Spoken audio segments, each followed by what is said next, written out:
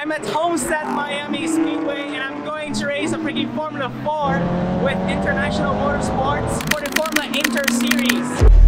This is my first experience, first race, and first podium in a Formula car in real life. This is not just a test drive, it's a full race weekend with practice, qualifying, and 2 races. If you don't know me, I'm Suelio Almeida, racing driver, Logitech sim racing coach, and creator of the Motor Racing Checklist online course. In this video, I'll share this insane experience driving a Formula 4 coming solely from sim racing. We'll go from getting in the car for the first time to actually racing, avoiding crashes, battling for position, and getting a podium. All the chapters are listed in the description. If you like this kind of content, please make sure to leave a comment and like the video. International Motorsport is a professional and international kart and Formula 4 racing team based in Miami, Florida. Their purpose is to develop racing drivers from all ages and backgrounds in the Americas and assisting them to reach some of the highest categories in racing, such as Formula Indy and Formula 1. Formula Inter is a single-seater racing category created in 2023 by International Motorsport with the vision of being a first-class driver development series. The series is intended to enhance the driver's skills and offers a viable entry point into higher levels of competition. The Formula Inter season starts in January and ends in September, and it has 12 races and 6 calendar dates. Any driver 14 years old or older with kart experience could qualify to participate in Formula Inter. To find out if you can participate in Formula Inter, you can contact the series at the email in the description or in their website. So the very first thing I did to prepare for this race weekend was to jump in the simulator and do lots of laps. I heard the Formula 4 has a very heavy steering wheel and brake pedals, where you need to push close to 100 kilos of brake force, so I used the Logitech T Pro racing wheel and pedals with maxed out force feedback and brake force to prepare for it. I tested with a USF 2000 car at the same track in iRacing, and the team told me the braking references are very similar in that combo. One thing that I focused a lot in the simulator was to try and simulate a safe approach for finding speed, trying to not crash or spin in the simulator.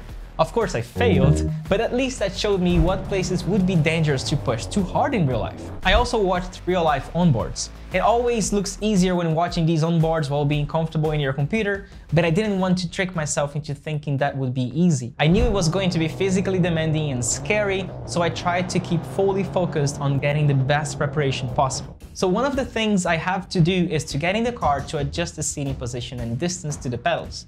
It's funny that when I got in the car at first, I thought I was in the right position, but they kept telling me to go lower and lower. Drivers always say that you really don't see a lot in front of the car when sitting in the cockpit, but you have to try it yourself to fully understand that. You're not particularly comfortable in the car, the seat belts are super tight as they should, and I had to get used with pretty much lying down inside a race car.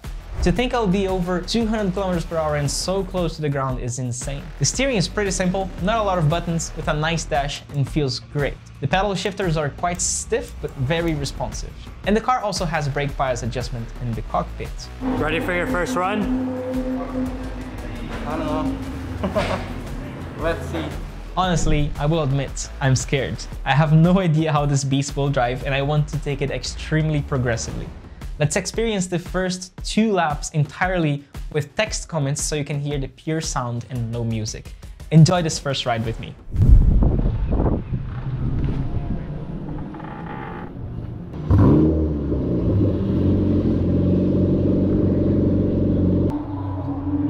How do I turn on? Up the switch and push the green button. Yes, exit.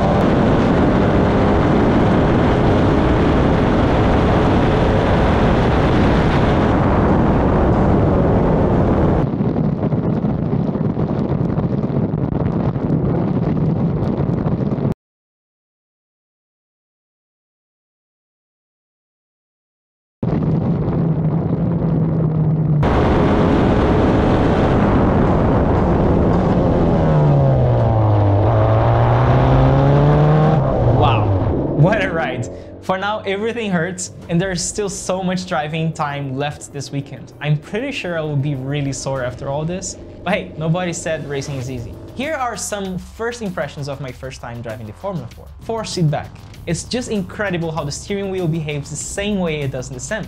The steering is heavy in the Formula 4. Using the light hands technique, I was able to pretty much allow the car to self-correct on every sliding moment I have, and because of that, I never spun. Although I got pretty close to it. The braking is also insane heavy. I did not lock up at all on initial braking, even though I was braking the equivalent of 90, sometimes 100 kilos of force. Now, what didn't feel great was my lap time. I was consistently 1 second to 2 seconds slower than the top drivers, even though I was experimenting different techniques and sliding all over the place. I was trail braking more, and then trail braking less, then scrubbing the fronts more, then less, and also trying different throttle applications. Nothing worked. I felt like I was on the limits. Every time I tried a little bit more speed, I would just lose the rear no matter how much weight I was shifting. I worked hard with the team to find time, and I did improve my consistency, sometimes doing many laps in a row on the same thing, but I could not find more speed than that. At this point in time, I'm not gonna lie, I started questioning myself as a driver. Let's jump into my qualifying session on Saturday. After 4 more practice sessions and still sliding all over the place, I just accepted my fate for that weekend and forced myself to just keep learning, keep experimenting with the driving technique to see if I could find the time. For now, it is what it is, so let's just try to learn as much as possible with each session and even during the race.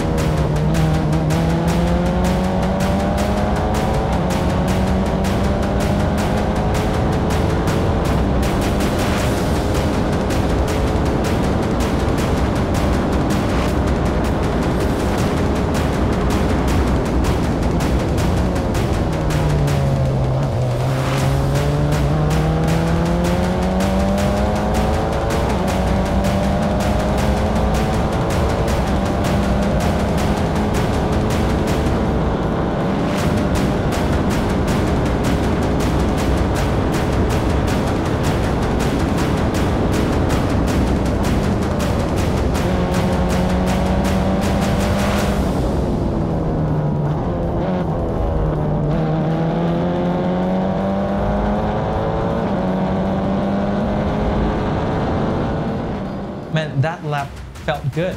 I was on the verge of sliding every corner, and I felt like that was what I could do in the quali session. And still 2 seconds off the pace, and 0.8 slower than P2. It is what it is. Let's race and learn.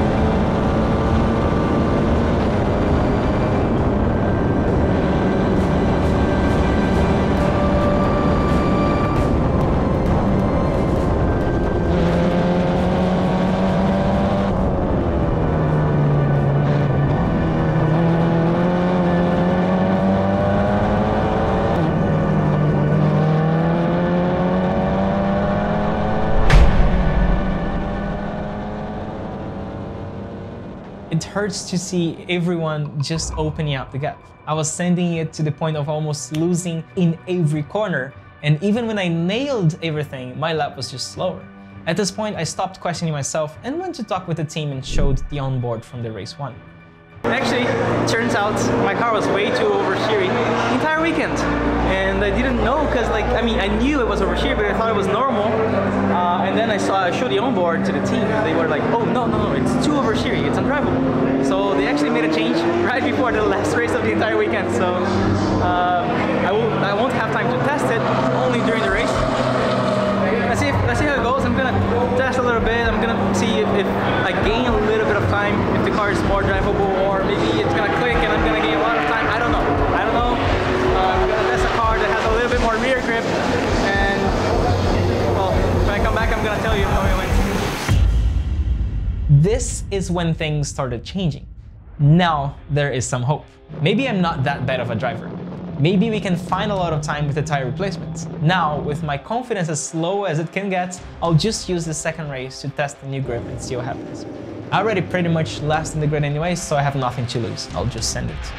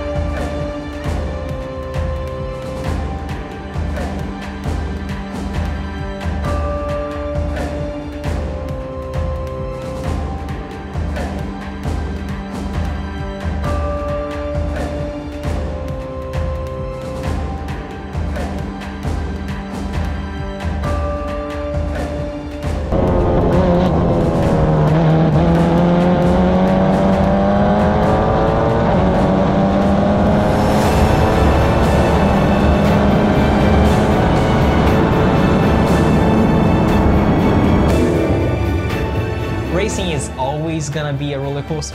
When you feel bad, you feel terrible, and when you feel good, you feel great.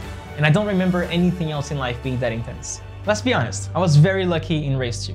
But being able to catch up with the drivers who were leaving me in the dust on race 1 was everything I needed to regain the confidence in my skills as a racing driver. The change in the car allowed me to gain more than a second per lap, and I was able to fight. And that's the best ending possible to this incredible weekend. Guys, everything I tried on track, all the technique, all the driving adjustments, all of that came from sim racing.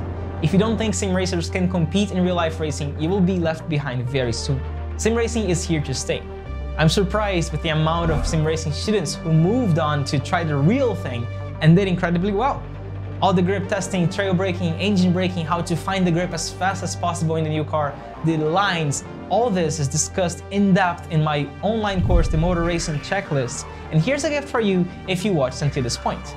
Use the coupon YouTube20 to get 20% off in the course, and if you don't like it, I will give you your money back. I will make another more technical video about the differences and similarities between sim racing and real life. I will post it as fast as possible, so subscribe so you don't miss out. But for now, you might want to learn what is your driving style and how you built your technique since you started the sport. So I recommend watching this video. Love you guys, see ya!